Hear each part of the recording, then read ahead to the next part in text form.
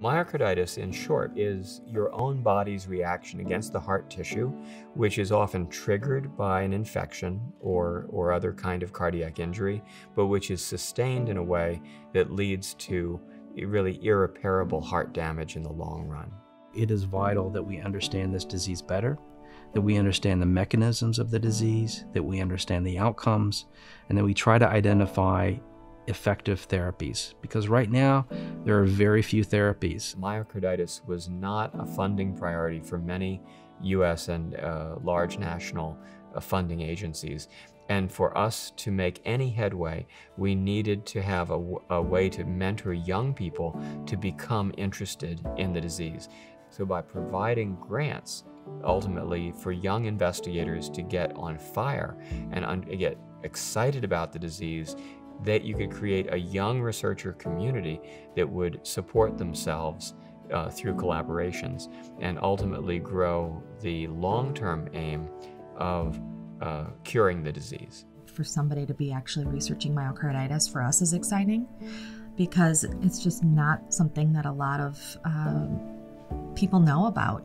So just that we could be funding that specifically, and hopefully down the road, whether it's 5, 10, 15 years from now, if it saves one person, one child, that's really exciting for us.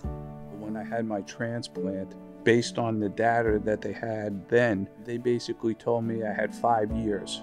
I get 5 years based on the way the medicine was, and you can anticipate that. Well, now, based on the data and the information that they have, they tell me, and they tell everybody's that, you know, I can expect to live a long and normal life. The strides that have been made since my son was diagnosed, that I've been able to read up on and learn about and talk about, it's unbelievable. It's an entire lifetime in a few short years. I had the honor to receive the research grant for 2015 from the Myocarditis Foundation, which was sponsored by the Kirsch family, which is a family that lost their son Quinn in 2013 to myocarditis. To see what they have made out of this, the events that they are sponsoring in Minnesota, the hockey games that they're playing every year for him, that's a great memory for their son.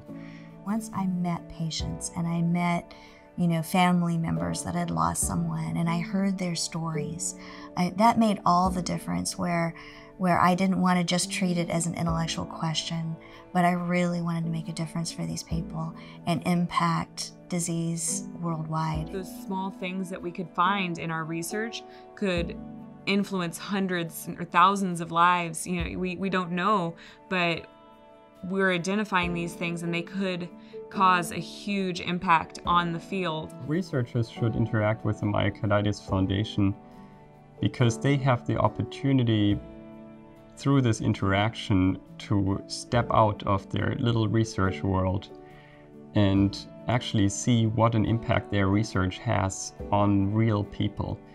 Not just on mice in the lab, not just on papers that they can publish in journals, but how much people actually appreciate the research they are doing. And this is a tremendous encouragement to do more research, to work harder, to work longer.